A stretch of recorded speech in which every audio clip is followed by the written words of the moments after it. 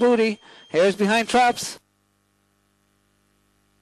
And they're off and running for the marathon, and in trap 4 who breaks in front. That's Jets Duchess, leads into the bend by a length from 2. Woolies Cheyenne in second. Trap 6, Runaround Boodie is third, and the rest are getting strung out even at this stage. Racing out past the finish line for the first time. Trap 4 still leads from 2 in second, 6 third, 5 fourth, and 3 fifth. Rounding the third bend, it's very close, and trap 6 now takes it up. That's the reserve, Runaround Boodie.